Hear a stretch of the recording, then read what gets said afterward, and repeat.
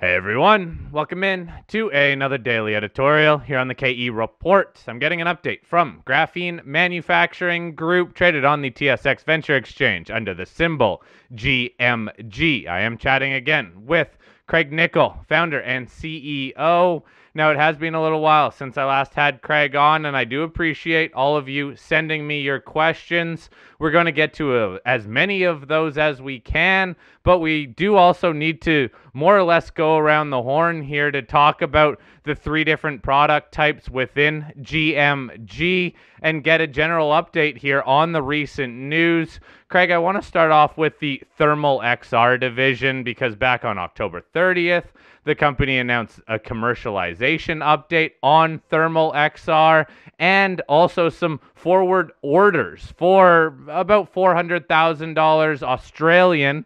Now, this all ties into a lot of questions that I've gotten in terms of revenue, estimates, projections, whatever you can give us in terms of Thermal XR sales. Take us through what Thermal XR is now in terms of this commercialization move, please. Yeah, hi Cory, great to be back on. Look, we're very happy to talk through the Thermal XR progress. We did release data late last year around orders on Thermal XR, and we got an order book of around 400,000, and that is spread across a range of countries, different distributors, including America. And some of that's conditional upon the approval of the in-country nanomaterial approval for our coating. So we're working through that, and of course, as soon as, the biggest note is the notable one there is America's EPA approval for our Thermal XR. And of course, once that gets up, we'll definitely be communicating once it gets up pretty shortly. So there are other distributors that we're working through, not just America, but it's definitely a large part of that. Now, what can we expect in terms of this in-country approval? This is a big step for the company, especially if you want to realize sales. Is there anything more you can do, or is it simply in the government's hands? Yeah, so we've been providing them with the information to get to a decision with them in short order. It's a well-known trodden path where GMG is a member of the Graphene Council, which is an American-based graphene industry association. And they've also provided some information on how this has progressed. We have a number of consultants, global, local, as well as in America, who's helped. Plus also Nicol has supported us to apply the importer for this particular product at this stage. So all of that came together, about 5 parties, to move this into an EPA approval review. And that's what we're waiting for. And in the end, it is the EPA's approval that we need. It is literally like working through any country approval. It's up to them. But we've certainly put our best foot forward, fully noting we believe it's already been approved by a number of countries, including Australia, which has very similar type of approval processes to America. And obviously, it's quite a safe product given we've been using it for some time now. We're pretty confident, and we're aiming, I think, to be able to have that up and running by the end of this month, if we take into account their latest request, which we put out a press release not long ago, saying they wanted an extra 30 days. So that'll bring us up to about mid-January. So by the end of the month, we should definitely know, and we'll be making note of that in the press. Okay, so that approval then would unlock this $400,000 Australian in forward orders. Are those ready to be delivered? And even on the back of that, what potential do you have for follow-up orders, other organizations, other people that might be waiting for this approval to happen? Yeah, and that's just the initial order, and it's actually not probably even the first full order. So that product is ready to go, ready to be shipped. We'll probably air freight it because of the delay, and the cost for the air freight is not going to be too much more than sea freight to get it into America. And then that's a process that will enable us to unlock a very large market, obviously being the American aftermarket use of air conditioning coating there in the HVAC market. So very keen to make that progress and then work with Nicol to basically work with them to distribute it throughout their 37 different areas that they've got throughout North America. So it sounds like when you get this approval, if you get this approval, I should say, then there could be some more sales coming. But as of right now, you do need to fill those initial orders. When it comes to producing the graphene for these orders, that ties into a December 19th news release where you have commissioned a modular graphene production plant. Take us through the importance of having this production plant, simply because I have gotten a lot of questions asking how the company can produce enough graphene to satisfy future orders for thermal XR, the lubricants, and also batteries. Yeah, it's a massive milestone. So for 6 years now, we've been making graphene at one site where we scaled the technology and we had a number of production systems running. Now what we've done is we've taken that and put that into a scalable modular design, and we've now brought that into a plant that has the ability to, say, put another 20 times modules in there, and we've just switched that initial module on. Now that's a big step forward. We've now been able to transfer 6 years of operating learnings, fully automated production plant, into what is, we believe, the cutting edge technology for our natural gas to graphene and hydrogen plant. And that'll enable us to be able to produce enough graphene for the year that we have, including stock that we have for the sales that we expect and the business plan we have. So that's all good. That is obviously then enabling us to switch on other units as and when we need this year as well. And that's really important because we need a scalable production system, as we do, to switch on new production as we build the sales. And I think that's the thing that we built this business around, and now we can see it coming to action. So we're very, very excited about it. It's a massive milestone for us. This is completely GMG technology, self-developed from the very initial start of the company, all the way through now to a modular graphene production plant, which is, I just went and saw it this morning, and it's definitely fully integrated all into electronic dashboards throughout our building to see how production is going with, from what we've seen, great quality control as well so far. So all of that together, very exciting. It means that, once we put a few more production units in, which we can do at very low expense, to say we can put this plant anywhere in the world, wherever there's gas, and then we produce hydrogen byproduct. So the space for this is massive. The market for this is massive, and it's great proof of all of GMG's work to get to here. Okay, so that was going to be another question: is would you expand this or build another plant in another country? It sounds like you would, but what would drive that decision? I think we're customer led. So we'll be focused on potential joint venture partners, customers, and opportunities with our battery especially, as well as the cost of natural gas, which is a big factor in how this plant's costs for products continues to be calculated. So cost of labor is obviously quite high when you have one person managing one unit, but this modular plant is designed to be able to have many operating units with one person operating them, which will produce a much lower cost for labor. And then the cost of gas, obviously electricity, is obviously then the next cost. And we've got some good costs here in Australia, but there are a lot lower costs around the world in Middle East and North America, particularly North America, which is very attractive. So that's where this type of facility could be built and put in at very low cost of materials, which is then enabling us to see much greater opportunity especially for the battery, which is going to be very much a volume-driven type low-cost product that we need to get out there. So is there a market simply to sell the graphene end product, or is this simply just tied around where you might develop or further produce thermal XR or batteries?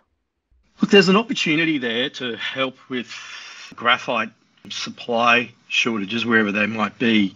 They haven't really manifested yet, but there is some potential graphite supply shortages that could come about through certain things that certain governments have done. Specifically, China has recently ban the export of graphite. And our graphene has the ability to replace graphite in batteries. But it's not as simple as swapping one without the other. There's technology that needs to be worked on with the battery. But that's definitely an opportunity that we could help with.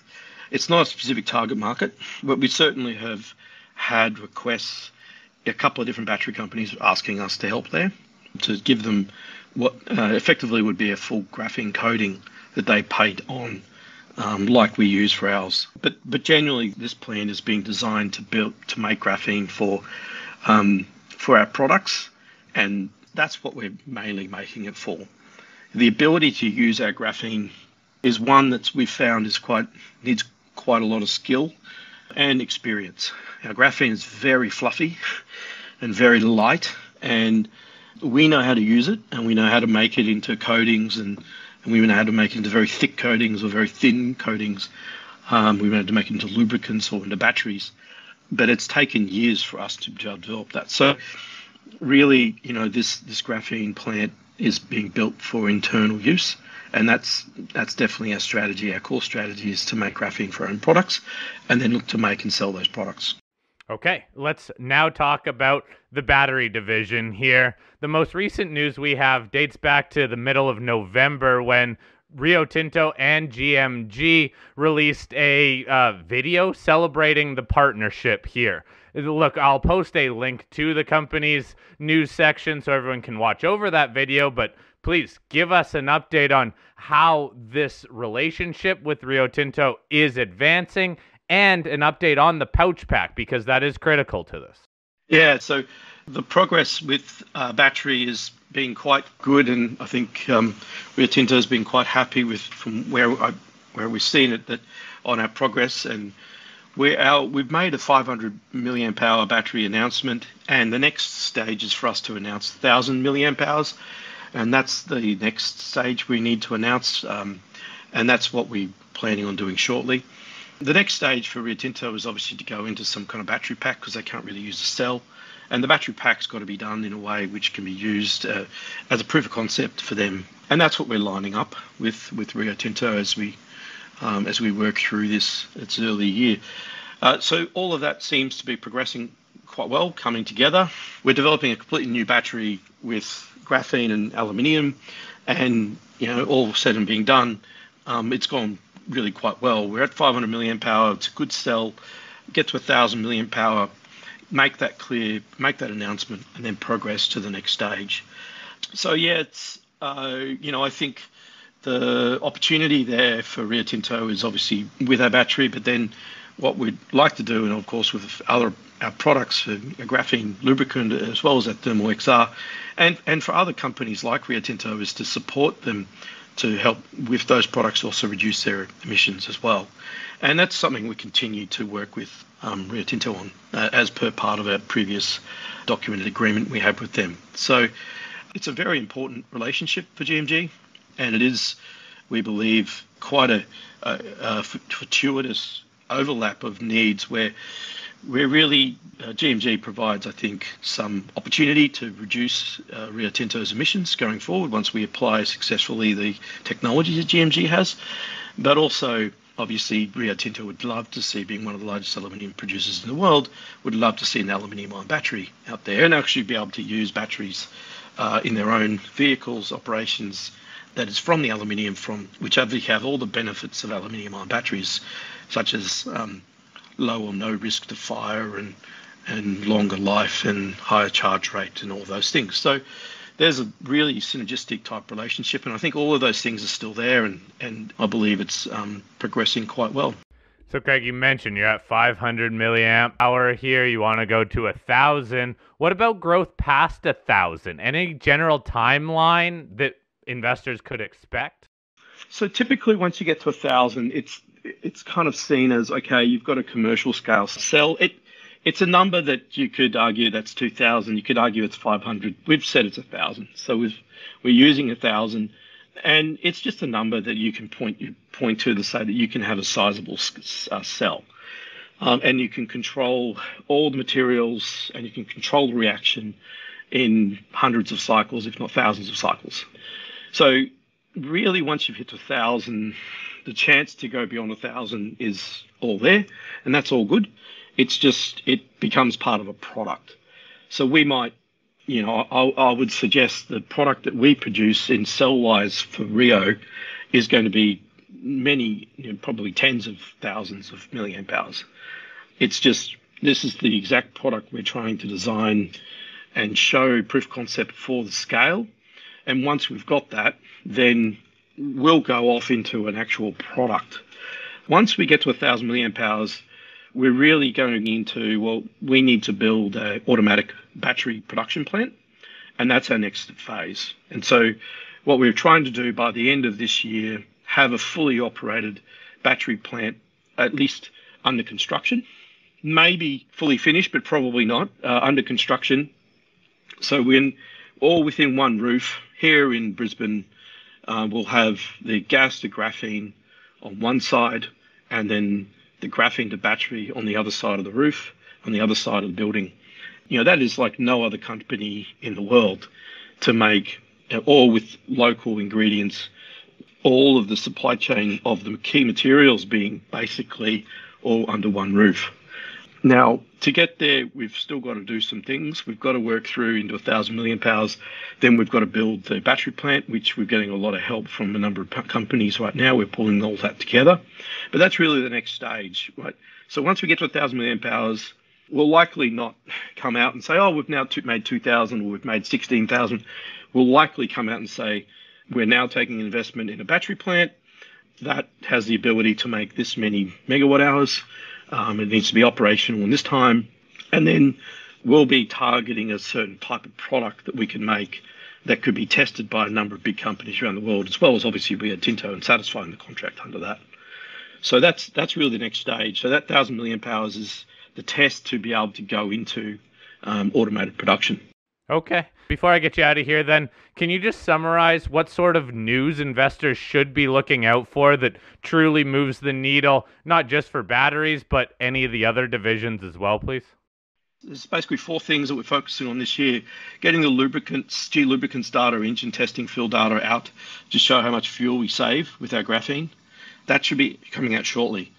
Getting battery 1,000 milliamp hour announcement out, and then we were looking at more TXR sales. There's a number of distributed discussions going on around the world and end user agreements going on around the world. And that, we believe, will definitely move the needle. And then the fourth thing is eventually pushing into battery production with the number of graphene production units being on top of that, so that it all comes together. So that's the plan. That's the big plan for this year. A lot of consolidation of where we got from last year. Massive year last year for the company. Really focusing on pushing through into final stage commercialization on the battery and G-Lube, and pushing into bigger sales for Thermal XR. Huge year for us. And, I think by the end of the year, we should be a really, in my view, quite a well-functioning commercial operation right across our three products.